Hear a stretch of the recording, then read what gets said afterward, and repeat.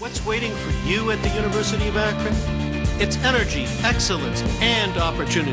The University of Akron continues to set the standard for excellence in student success, a new gold standard in higher education. It's an exceptional faculty, excellent academic programs, world-class research, state-of-the-art technology, and a vibrant campus life with brand new facilities. The University of Akron, energy, excellence, and opportunity. Lots of opportunity. One of our favorite sections of Live from the Circle is heading to the kitchen, where we invite some of the best chefs of the city to cook with us, like Jonathan Bennett of Moxie. How did you get here? I came down the hill. Oh, no.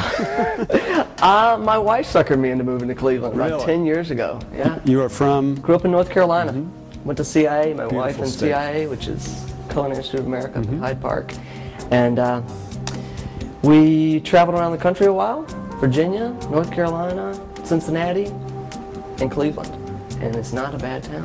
Not a bad town. Glad to hear you say that. I think so too. What are you going to be cooking today? You know, 'tis the season. Corn and tomatoes. Simple, simple, simple. I do this at home. I do it at the restaurant. And we're going to do it today. Just corn, tomatoes, arugula, onion, that's it? I got a little cheese I picked up at the Cheese Society. Here, I go to the farm about 2 or 3 times a week and buy some corn and tomatoes from this local farmer. But this is the way I cook my corn. Okay. Just peel the husk back. I actually even take the husk off at home. I just leave it on for a little fancy purposes here. A little olive oil, salt, pepper on the grill, and quick, like 2 or 3 minutes. You don't want to overcook the corn. It gets gummy and chewy, and that's probably the biggest fault of like the home cook is that overcooked corn. Just need to heat it through. Just eating it through, you know, you're just setting those starches. And you know, you don't want to cut too deep into the kernel. Why not? You get the fibrous part of the kernel instead of just that sweet little pop of like the corn milk. Now if you're going to make like a soup or something, then you can scrape all the juice out of the kernel, out of the cob there. So corn. Some corn? Yep. We're going to throw this in our bowl. And this is something you can do for 30 or 300 or 3, you know? A little bit of red onion, not too much. You don't want that like strong onion flavor to really overpower it. I've already seasoned the corn whenever I grilled it. So whenever you're cooking, building those flavors up is the key. Season as you go. And then this is a great little Brandywine tomato. I mean, you can just see all the funkiness of it, you know? It just looks ugly. It looks like it's going to taste good. That's kind of a rule of vegetables. The uglier it is, the better. Uglier the better. Yeah. Absolutely. So then just a nice, like a smaller dice on this. You know, you don't want it to be too much bigger than the corn. And that's just kind of a rule of thumb whenever you're doing salads and whatnot. You know, if you have something that's really big, it better be either the standout feature of it or it's just going to seem odd in there. You know, if you got this big hunk of bread in your bread salad.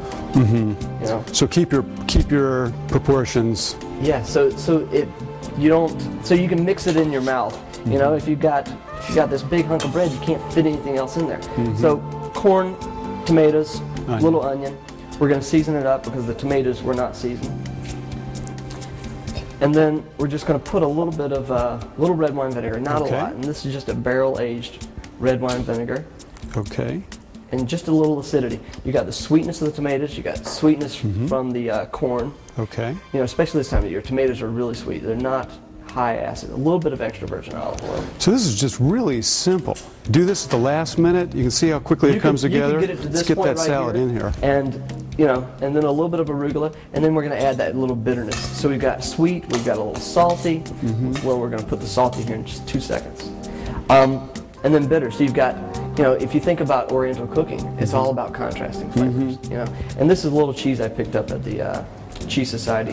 What kind of cheese is it? It's called Leonza. It's a Fiscalini cheese. It's similar to like Comte or Appenzeller, which is just a, you know, that mountain cheese from the border of Switzerland and France. That's beautiful. It's a simple salad, easy to do. Appreciate your being here. Thank you so much. My pleasure. Bringing Northern Ohio to your door every month, Northern Ohio Live magazine's proud to support Live from the Circle. Dining, theater, basically all that's unique to our region can be found on NorthernOhioLive.com. Arts, culture, and living. Northern Ohio Live.